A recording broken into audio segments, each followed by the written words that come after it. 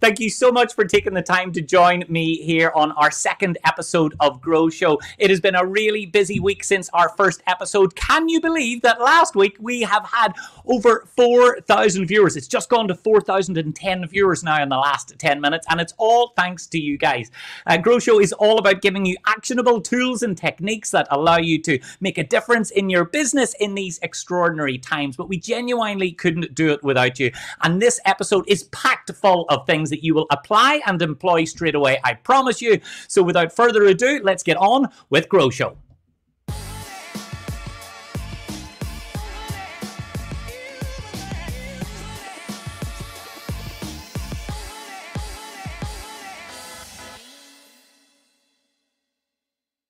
If you haven't seen me speak before, let me introduce myself. My name is David Meade. I'm a keynote speaker, and my primary career was always as a researcher into the characteristics of high-performing teams, organizations, and individuals. I look at the proven science of how to grow your business, grow your team, and grow yourself. And in every single episode of GrowShow, I'm going to show you real things that you can apply and employ immediately to make a difference inside your business, to meaningfully move the needle on your team's performance. And GrowShow is all about making sure that we are staying interactive. So throughout the session, if you have questions, if you have comments, if you have feedback, please do put them inside the box below. We are going out live on YouTube, Facebook, Twitter, and on LinkedIn, of course, which is our favorite platform of them all. So we want to hear from you because the show really is not the same without you. So let's go to the comments right now and see who do we have. We have got Adam Paris is coming in from our friends at Balfour Beatty. Adam, say a big hello to all of the team from me. Thank you so much. We've got Janet is a GrowShow groupie. Janet, it's lovely to see you. Good taste in glasses. You're like my sister from another minute, from another sister from another mister. We've got Gillian coming in from the lovely team at Devonish. Gillian, I hope you're all keeping well. John Small is coming in, and thank you so much for looking forward to today's events. We've got people from all across.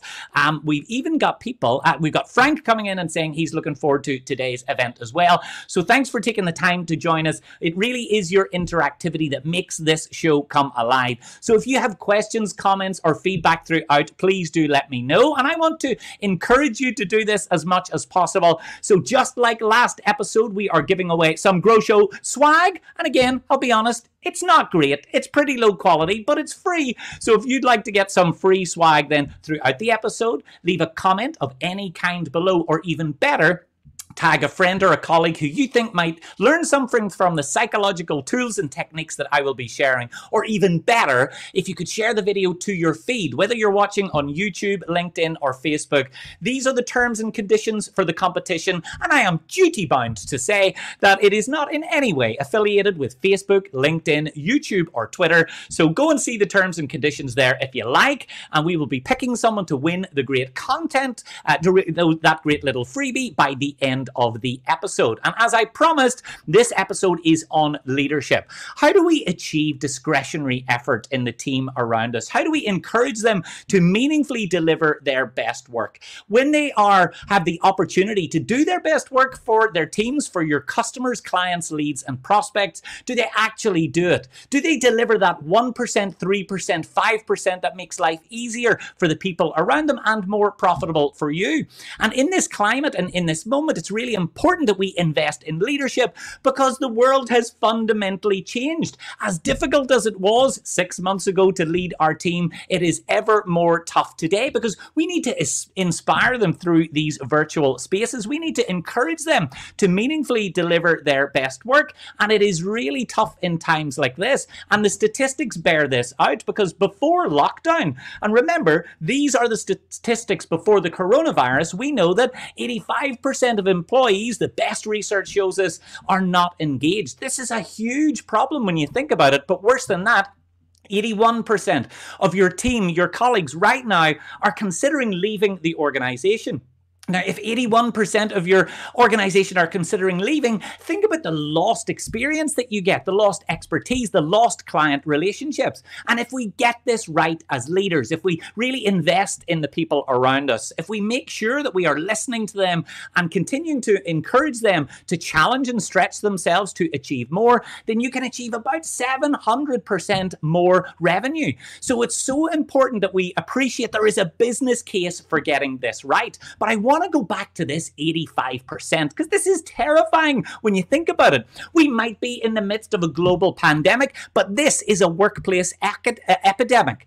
Imagine 85% of anything inside your organization was not working. You'd immediately do something about it. But because this is our people, it's sort of okay. If you worked in the travel industry and 85% of your transport didn't arrive on time, you'd immediately do something about it. If you worked in the food space and 85% of your dishes came back every single week, you would immediately take remedial action. If you worked in IT and 85% of your laptops got sent back every time you sold one, you would fix it right away. If 85% of your brain cells don't work, then consider a career in politics. You might do surprisingly well. The point is that we need to accept that leadership is simpler than we think, but it does take effort and it does take intention. And a little bit later in this episode, I will tell you about an outstanding leader, not one that you've ever heard of before, not a politician, not a famous business person or a sports person, a leader who, using simple language tools, got me to do things in my job that at the start I thought I didn't want to do. But when I was actively involved in them, I actually really enjoyed it. And even though it was a task that I definitely wanted to resist, by the end, I even felt great about it. So I'll tell you more about that guy later. But we need to accept that when we're asking our people to do their best work, you can look at two employees who are on the same desk, on the same pay scale, looking out the same window, but for some reason performing dramatically differently. What is it that separates them? And every time I think about this challenge, I'm reminded about this meme that I'm sure some of you will have seen. These two handsome, bearded, red-headed gentlemen are entirely unrelated, not familially. Their parents have never met before, which is what their dad said, but they are identical, even though they have no DNA connection whatsoever. And they ended up sitting side by side on a Ryanair flight a few years ago. It was a stunning coincidence.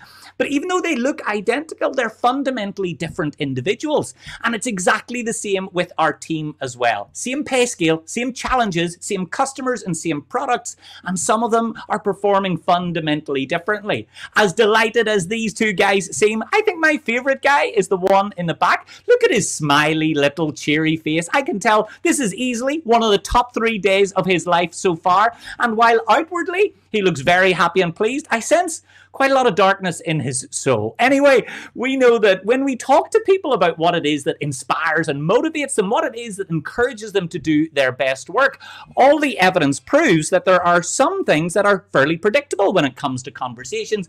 We like to think that it's salary that does it. It's because I know money is delicious. I'm a big fan. We like to think that maybe it's workplace competition that inspires us to do better results, maybe fear of punishment or fear of failure of some kind.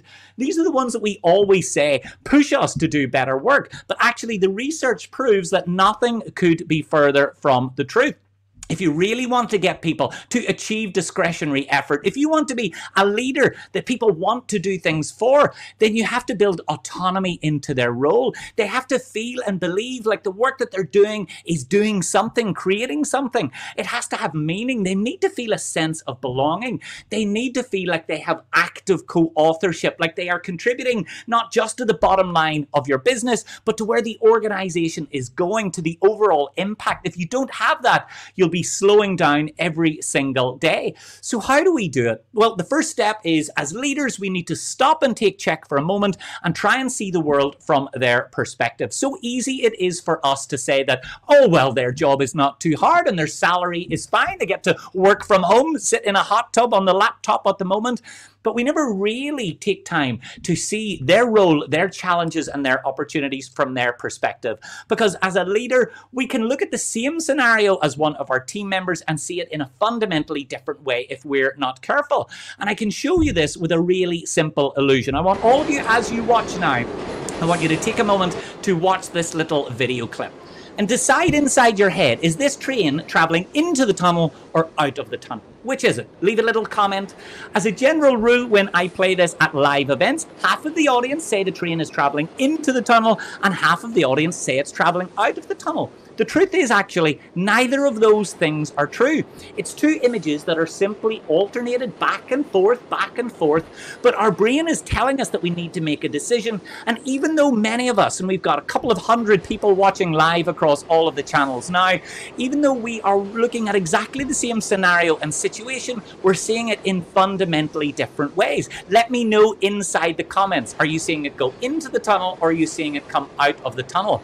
Now, there are loads of ways that I can bring these perspective tools alive. So let me show you another little great way of bringing it alive. I'm going to bring in a second camera here just so we can see. Oh, we'll come back to that in a little moment. And great to see so many comments here coming in. We've got Glenn. Glenn, thank you so much for joining us on the line. It's lovely to have you here. Aidan is saying that he saw it go into the tunnel. Thank you for the feedback. And Janet saw it going into the tunnel as well, but Karen saw it going out. And remember, folks, we're seeing exactly the same thing. The only thing that's shifting is the way that we see it. Now, Damien is seeing it shift back and forth. It's very rare, Damien, that people can see both of those. Our job is to make sure that we understand our team well enough that we can see it from their perspective. But if we want to get the best loyalty and results from them, we also have to ask tough questions, because it is our job to build engagement, no one else's. It is our job to build commitment, and it's our job to build loyalty too. And loyalty really matters. Few people know more about the subject of workplace loyalty than celebrated philosopher Dwight Schrute. Would I ever leave this company? Look, I'm all about loyalty. In fact, I feel like part of what I'm getting paid for here is my loyalty. But if there were somewhere else that valued that loyalty more highly, I'm going wherever they value loyalty the most. Oh, one of my favorite quotes of all time. If you haven't seen The American Office, I can assure you it's like a reality show for most of the businesses that I've worked in through time. And here, this was the Halloween episode, by the way. It was a great episode. And as you can see, in this episode, Dwight was dressed as a head of procurement. Anyway, when it comes to building loyalty, there are some really simple tools and techniques that you can do. Now, I know these days that people say that, oh, well, if I want to get the best results from my people, then I need to work on their salary first, don't I? I can assure you the performance of your team can be massively built, increased, and improved without any performance-related pay, without any ratcheted bonus schemes. The things that really move the needle on their performance are much simpler than you think, and I can prove it with some experiments using origami, word searches, and Lego. And not a single one of them have really got money at their core, and I'll prove it. So let's go to the first experiment. And there are 3 different versions of this that we're going to look at, and you have my word, by the time this finishes, you'll be able to use these immediately and straight away. Now, you know that your salary on day 1 in your new role was fantastic. You were happy with it. You were delighted with it. But 6 months in, you were probably a little less happy. And 12 months in, even significantly less happy. And maybe 2 or 3 years in, you would be hugely disappointed and maybe even irritated at the size of your salary. So some researchers decided to test that decreasing satisfaction that we have with our salary with a really easy study. Participants were asked to build Lego figures. The first one they got $3 for, and everyone after that they got paid successively less. They wanted to see how many people would build, how many Lego figures each participant would build. They were divided into 2 groups. One group, when they built their little Lego figures, the piece was held for a while and then dismantled. In the second group, their piece was immediately dismantled. Now, I want to be clear about this. They were both getting exactly the same financial reward. They were both also getting the Lego figures dismantled at the end. They both knew that they would be torn apart, but one was held for a little while and one was dismantled immediately. Now, the impact of this was really huge. The group whose Lego figures were held, even just for a little while, on average, they built around 11 Lego figures. However, those who were dismantled straight away only built 7, even though they were getting exactly the same financial reward, even though it was the same circumstances. The sense that this piece of work was being held and valued, even for a brief moment before it was dismantled, meant that they did significantly more better work. But the question is, how do we create that sense of value in our workplace? Another version of this study involved word searches. Participants were given a page full of words and they needed to find pairs of letters. If they did that, then they were successful and they got a certain financial amount. Every time that they did it, they got decreasingly less and less reward for taking part in the study. So what impact did it have when they were divided into 3 groups? One group was asked to put their name on the page, submit it to the researcher. The researcher would look at it, mark it, and then file it away carefully. That was group number 1. Group number 2 did not put their name on the page. When they submitted it, the researcher did not look at it. He simply put it into a pile, thereby making their work essentially anonymous.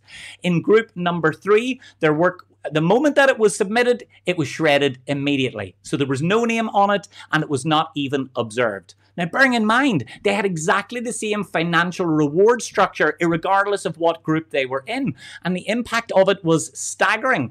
We know that people whose work was shredded needed twice as much money as those whose work was being acknowledged. Now, that's not terribly surprising. However, it's the middle group that I really want you to pay attention to. People in the second group whose work was saved but ignored when they didn't have their name on it, it just went into the pile, needed almost exactly as much. I suppose what I'm saying here is if you're not taking time to recognize every single effort, contribution, and submission that your team put in, you are essentially having exactly the same impact as if you shred it in front of their eyes. The third one is probably the most interesting of all. Researchers gave some origami novices instructions to build an intentionally ugly, pathetic origami piece that no one would ever want. And there were 2 groups. Half of the people actually made this ugly piece of origami. The other half simply watched the group that were making it. However, in a second trial, they weren't given any instructions, so they really needed to struggle to make this. This meant that they were much slower at making the item, number 1, but also number 2, they were significantly more ugly, as if that could even be possible. The results were absolutely breathtaking, and they have real lessons for the way that you lead your team today.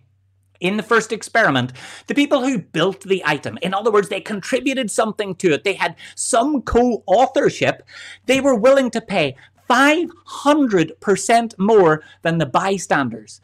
That's exactly the same item, and they watched it be built. They know what it is, they know what it costs, they all know how much effort went in, but when someone is actively involved in doing it, it means so much more to them than just watching something happen. So this is a really strong message. It doesn't matter how small or big the jobs that you and your team are doing every day, it's part of them, it's part of who they are, they feel connected to it. That's why we must recognize and reward it. In the second, lack of instructions meant that builders had a significantly more ugly, but also a significantly more difficult to build piece. But because they struggled more with it, because they worked harder on it, they actually valued it as a builder significantly more. But the bystanders valued it significantly less. The lessons for this are so obvious for the way that you lead your team today. Our valuation of our own work is directly tied to the amount of effort that we personally expended on it. If we feel like we've got co-authorship, if we feel like we've got autonomy, if we feel like we put something of ourselves into it, then we value it a lot more. And if the people around us, whether it's our colleagues or whether it's our leader, don't ascribe it that same value, it is hideous. It's an awful thing that happens to us. It cuts through our core and it compromises how connected we feel to that work. So look, what is the upshot of this? Because it is important that we take this into account. Look, there are loads of versions of these studies. These are just one that I found. But if you were to do a little Google, you would find hundreds of different interpretations and replications of the studies, but our people need to feel meaning and output in their efforts.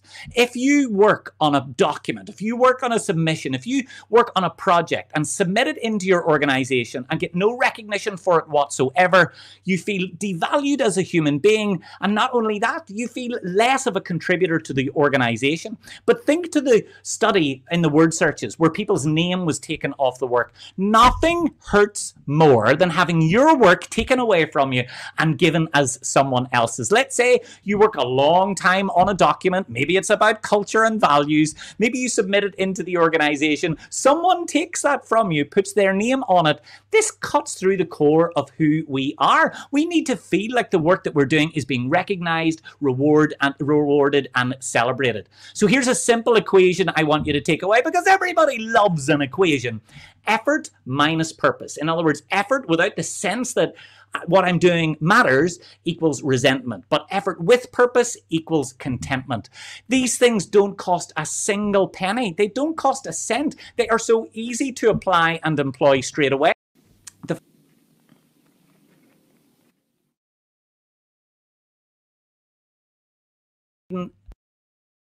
The fact is, as leaders, our job is to widen the sphere within which our people perform. So let me put this video just back to the start so you can see it.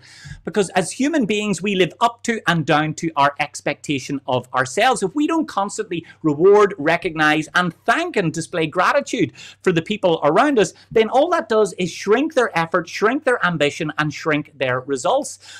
People live up to and down to their own ambition and expectation of themselves. Our job as leaders is to widen this, not to shrink it. I love this little experiment. It's been carried out so many times now. Every single time the circle gets smaller and smaller, the ant always stays in the middle. The last time I did this personally, 9 circles and the ant still stayed in the middle, and the ant died in the last circle. It was hilarious. Only joking. I can assure you the ant is absolutely fine. The ant is fine living on a farm just outside Northern Ireland. So how do you apply this? Well, the first thing I need you to take away, it is not about performance-related pay. It's not about a ratcheted bonus scheme. If a person, like in those 3 experiments that we've just talked about, if they feel connected to the work that they're doing, if they feel like their work has an output and an impact, they will truly work harder and longer and in a more connected and dedicated way for less salary. And my job in telling you this is not to reduce your salaries. It's instead to show you that if you really want to keep people, if you want to engage them, if you want them to deliver their best work, it is simple.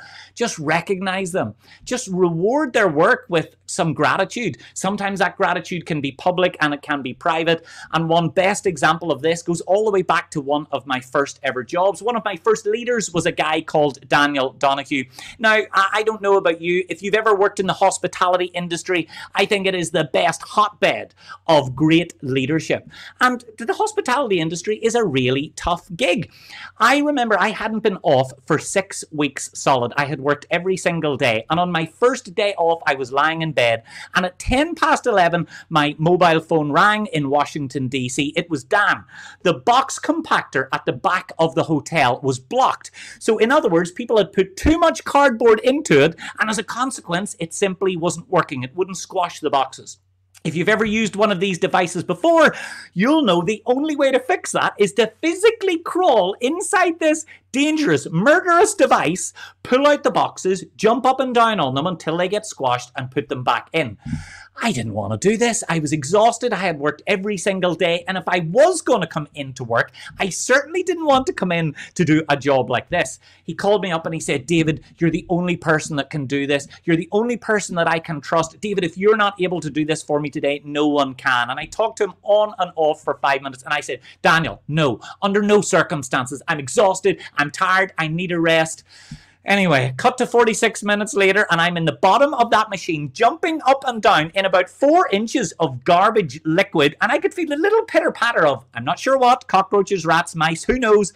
But the reason I was there is that he recognized the work that I do. He gave pre-gratitude for work that I hadn't even done yet. He made me feel good about doing a job that, frankly, I didn't want to do. And more importantly, while I was inside dancing up and down on the boxes, I remember thinking that for him, I would have done this any day of the week because he had built that relationship with me. Our relationship with our team is like a bank account. Every time you recognize them, and I'm not talking about financially, every time you recognize some discretionary effort that they've done, you're making a little deposit on that bank when you can recall on it and draw upon it again at some point in the future that you need to. So the question I want you to ask yourselves today is, on your team, who would jump into a skip or clean out a dumpster for you on a day off? That's question number one I need you to ask. But question number two is, who that you have been led by would you be willing to do that for? Would you be willing to jump up and down in wet, sweaty, a pool of garbage mess? Because if you're not sure of the answer to those questions, then you need to spend this afternoon asking some really big questions about how you can build that sense of connection, that sense of reciprocity, that sense of co-authorship with your team, because nothing matters more. So look, I hope you will take away those 3 pieces of research. They are really simple, they are really easy, and remember, they don't cost a single penny to get this result from your team. So let's go over to the comments now. Let's see who we have coming in. We have got Katie Nolan coming in from Washington, D.C. Katie, it is lovely to see you. Thank you for joining us. Peter, thank you for joining us for another live as well. It's great to see your name here as well. Loads of great feedback. Paul, let's see. Paul is coming in and saying, great studies. Also love and inspired by the work of Deci and Ryan, the self-determination theory. Absolutely. They truly believe that when we set our ambitions, it has a huge impact on our results. These are great studies. Where can I find these? Craig, if you just Google them, they come up. But books by Dan Ariely and Dan Pink have them. And so there are loads of examples. If you just give them a quick Google, you can find them. Genuinely fascinating. So Peter is saying that a goal should be to make folk feel useful, appreciated, and needed. It will lead to motivation and loyalty. Peter, I couldn't agree more. When a person feels like they are meaningfully connected to the work that they're doing, think back to that Lego study that I described earlier. There were 2 groups. Both of them were making Lego characters. One Lego character was held for a little while and dismantled. The other one was dismantled straight away. Just the process of holding on to it for a little while, it created a connection of purpose. Paula is saying a simple thank you or well done goes a long way. You are so right, Paula. Now, the only challenge is making the time to do it. I know how incredibly we all are at the minute. We've got Jonathan coming in at the minute from the Excel. What a great, great, great business. I've loved spending time with you.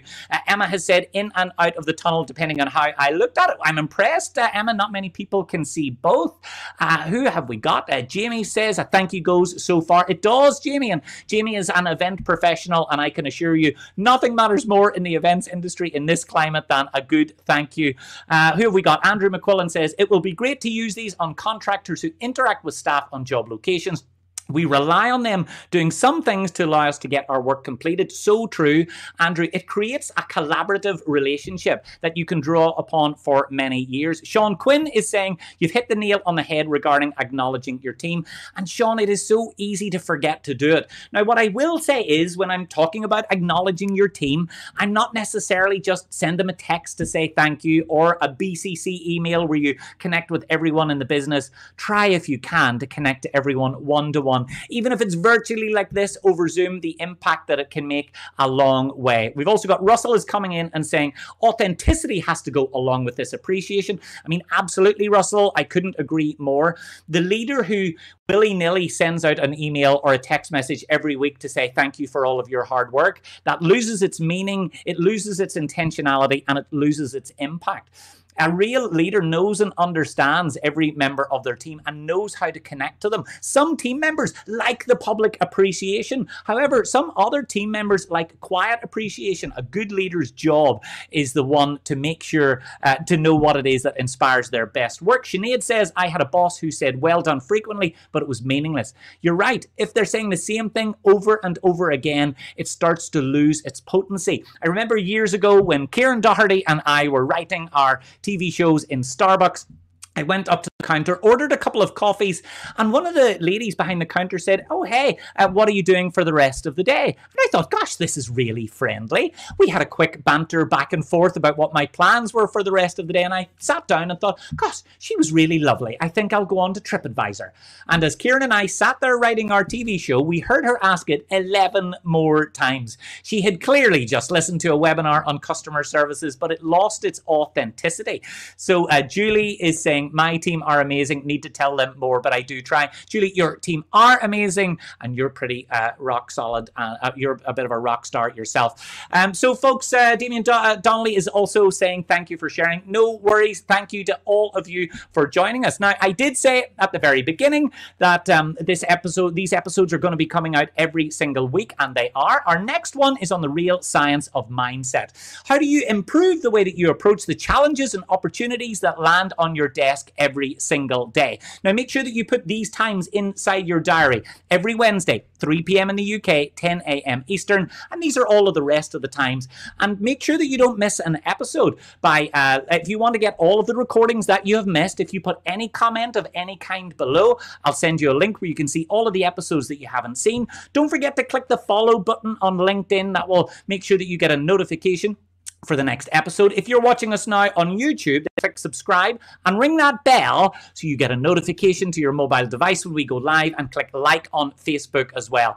I said at the very beginning that I wanted to incentivize you for your chat, so I hope that you will take some time to tag in friends and colleagues who might enjoy GrowShow, who might take something away from it. I know some of our clients are sending the link out to their entire workforce, so I would love it if you would consider doing the same thing. So let's pick someone randomly now. I'm going to look away. I'm going to pick someone randomly from the comments, and it is going to Paula Dent. Paula, drop me a little DM on LinkedIn, please, and you can get to pick. What would you like? A ceramic mug, a flask, or an insulated coffee cup? Paula, thank you for joining us, and thanks to everyone for taking the time to join us. And if you are hosting your own virtual event for your team, then drop me a line. In the last few weeks, I've hosted interactive team learning and development masterclasses for all of these businesses. They are bespoke to your business challenges and opportunities, and I would love to have the opportunity to work with you on the psychology of high performance in challenging times. So thanks to everyone for tuning into this episode of GrowShow. Remember, next week we are looking at mindset. So for now, I'm going to say thank you so much, and I'll see you next time on GrowShow.